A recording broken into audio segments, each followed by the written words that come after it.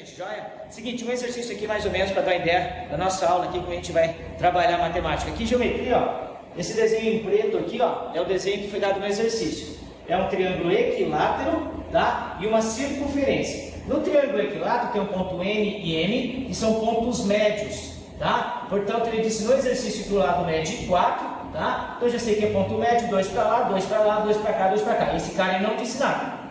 Tem um ponto D aqui. Maravilha, a única coisa que eu sei é que o N é o centro da circunferência. Portanto, esse 2 é raio. Aqui é raio, esse cara é raio. Então, a gente tem o seguinte, 2 aqui, 2 aqui. Como eu sei que é 60 graus aqui e é paralelo, 60 aqui, 60 aqui. Fechou? Esse cara é paralelo, 60 aqui, 60 aqui. Eu tenho aqui, ó, outro raio.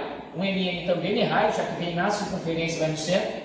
Beleza? Então, tem 2, 2 e 2. Já tem um triângulo equilátero menorzinho aqui de lado 2. Fechou? Aí o que eu fiz? Eu peguei e tracei aqui, ó, esse cara do N até o D. Não tinha no exercício. O exercício só tem a parte preta, azul e verde, que foi eu que pus, e vermelho. Pus aqui, ó, é raio também, então ele mede 2. Esse cara já mede 2. Como esse 60 já é do triângulo grande, eu tenho um triângulo isósceles. Se é 60 aqui, é 60 aqui.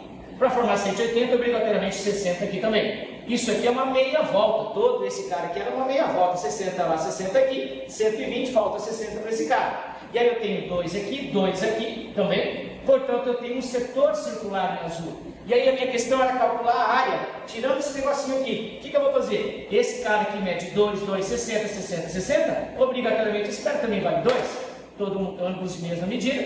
Os lados também é um triângulo equilátero. Portanto, eu tenho um triângulo equilátero de lado 2, um outro triângulo equilátero de lado 2 e um setor circular de 60 graus ali.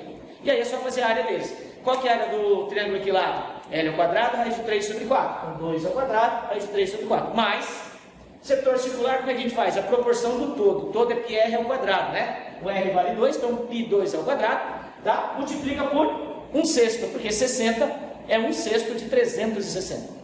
Divide 60 por 360, faz a proporção, fica 1/6. R ao quadrado, raiz de 3 sobre 4, 60, 360 de πr ao quadrado, e mais um triângulo equilátero aí. Fechou? Aí é só somar as áreas. É nóis? Fechou.